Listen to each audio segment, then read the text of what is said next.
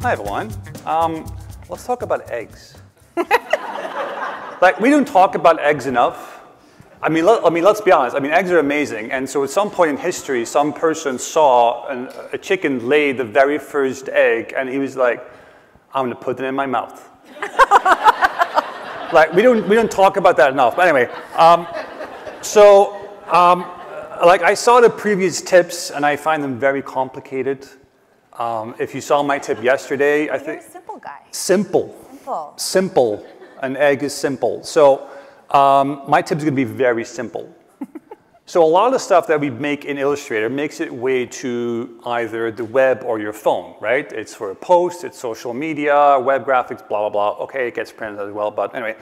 The thing is that we want to be a bit more predictive, like what will that graphic look like on a screen?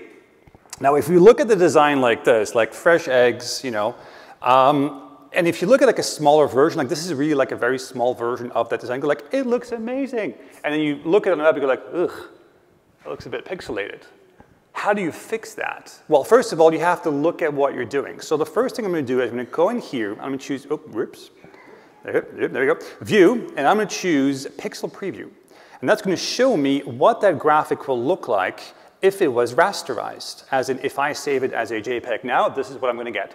But if you look at some of these edges, I mean, look, I did a good job just to have like a nicely, like a straight line down, right? But if you look at this here, I've got this, like, what is, like a little fluffy gray thing, and this looks straight, and this does not. But if I move this, if I nudge this left and right, then it's just gonna give me like these different variations. Like you can actually see this thing change, right? It's not really filling up a complete pixel. It's like half a pixel, quarter pixel. It doesn't really make any sense. I just want to make it look pixel perfect when I export this. And to do that, you simply select it. I'm going to zoom in, look at the edges here. Right-click and simply choose Make Pixel Perfect. And it will make it pixel perfect.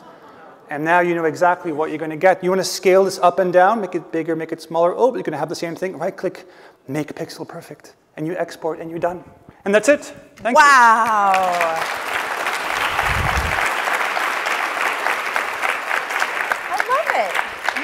King of simple. I know. Satisfaction guaranteed. Well, I hope you enjoyed this video. If you did, be sure to give it a like and subscribe to our channel. And for thousands more how-to articles and tutorials, visit our website, creativepro.com, and become a member today. Thanks for learning with us.